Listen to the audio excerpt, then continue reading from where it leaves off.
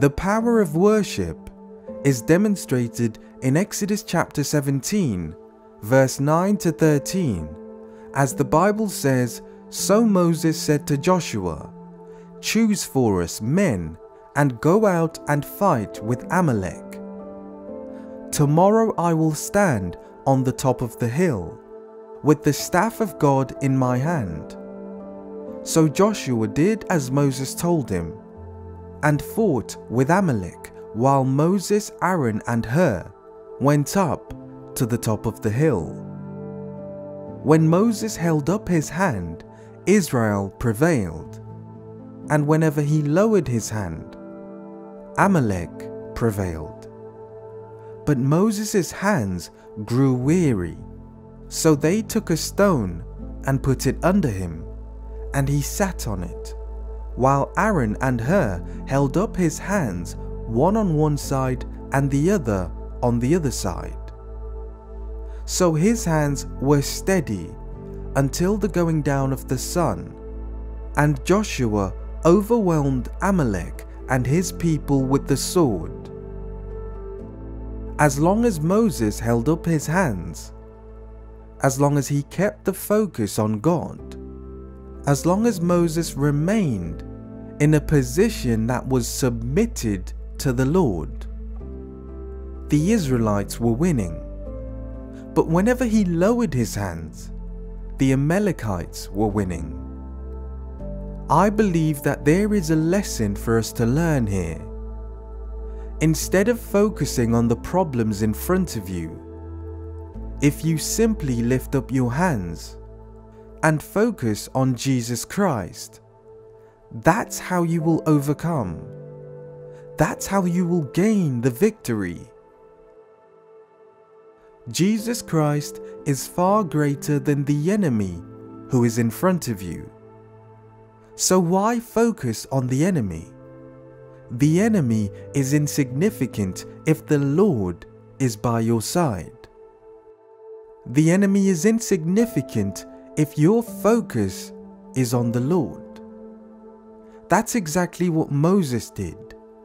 He could have picked up a sword and joined his fellow brothers in battle, but he instead lifted his hands to worship the Lord, despite the battle in front of him. I encourage you to do the same.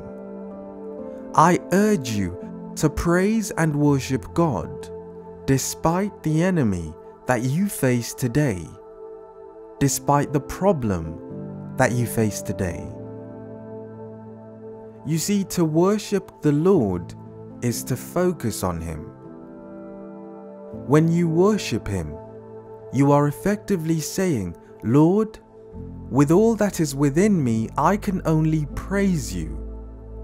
I can only tell you how good you are, because there is simply nothing else that I can offer you apart from my adoration." Saints, as believers, we ought to worship the Lord with our heart, mind, soul, body and spirit, telling Him that He is almighty, He is faithful and merciful, He is worthy of our deepest respect and our complete devotion. Now let us pray. Dear Lord Jesus, I pray that you would renew my mind, transform my mind, so that there may be a shift in how I think. Help me to keep a perspective that is fixed on you, an eternal perspective. Help me to see the problems that I face through the lens of faith. Instead of always praying for you to deliver me from this fire, may you shift my perspective so that my prayer can be for your power to be demonstrated through this fiery trial that I am in. Lord Jesus, I lift up my hands as a sign of surrender. Have your way, and may your will be done. I lift up my hands to signal that I am letting go of trying to control things. I lift up my hands to signal that I am relying on your amazing grace and on your love. I accept that your will is better than mine. Your ways are higher than mine. Your timing is better than mine. Father, instead of fighting the battle in front of me, I will focus on you, the one who holds all power. Rather than relying on my own might, I will rely on your strength, Lord Jesus. I will place my faith in you. I pray that my hands would always be lifted in worship to you. And regardless of whether I am in chains like Paul and Silas, may you be praised, Lord. Whether or not disaster strikes, may you be praised, Lord Jesus. If I am tired and weary, I pray that you would give me strength through the Holy Spirit to praise and to worship you. Even if the enemy attacks, may I be protected by the fact that my hands will constantly be lifted up in worship to you, Lord. When I have no other choice but to face the difficult circumstances that I am presented with head on, I pray that you would stand with me, Lord. I invite you to stand with me. Strengthen my faith and belief so that I can stand on 2 Corinthians chapter 4, verse 8 to 9, which says, "We are afflicted in every way, but not crushed, perplexed, but not driven to despair, persecuted, but not forsaken, struck down, but not destroyed, always carrying in the body the death of Jesus, so that the life of Jesus may also be manifested in our bodies. And so I declare that whatever giant, whatever mountain or obstacle that I face, it will not crush me in Jesus' name. It will not drive me to despair. It will not leave me forsaken. It will not destroy me in Jesus' name. I pray that your name, Lord, may be glorified through all of my trials. Your word gives me strength and courage to face the future. I pray that the Holy Spirit would shift my perspective through God's word. May I begin to see my problems and difficulties through Psalm 91, verse 7 to 10, which says, 1,000 may fall at your side, 10,000 at your right hand, but it will not come near you. You will only look with your eyes and see the recompense of the wicked. Because you have made the Lord your dwelling place, the Most High, who is my refuge, no evil shall be allowed to befall you, no plague come near your tent. Help me, Holy Spirit, so that I may stand on this promise, so that I may believe in this promise even when things are tough.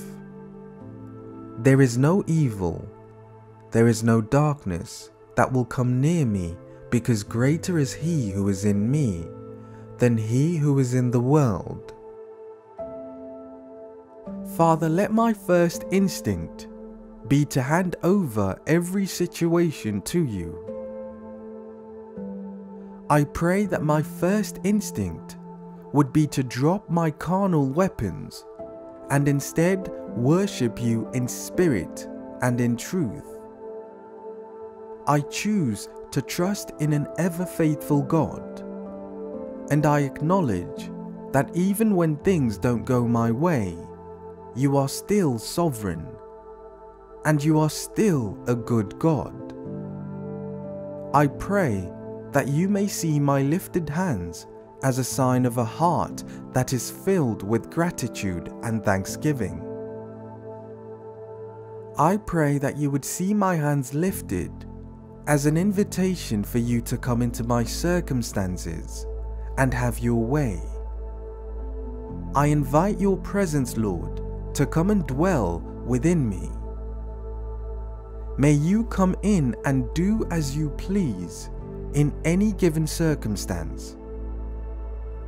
I choose to let go and let you handle things, Father. Your word in Psalm chapter 29 says, "Ascribe to the Lord, O heavenly beings. Ascribe to the Lord glory and strength. Ascribe to the Lord the glory due his name. Worship the Lord in the splendor of holiness." Your word says, "The voice of the Lord is powerful. The voice of the Lord is full of majesty." You, Lord Jesus, sit enthroned as King forever. I pray that the Holy Spirit would help me never to take my eyes off you, Father. Don't allow me to waver in fear even for a second. In the face of adversity, I pray that you would strengthen me to keep my hands lifted high and to always be found in worship. Father, you deserve all the praise and honor. You deserve all adoration. Even the angels in heaven always sing and worship you, saying, "Holy is the Lord God Almighty, who was and is to come.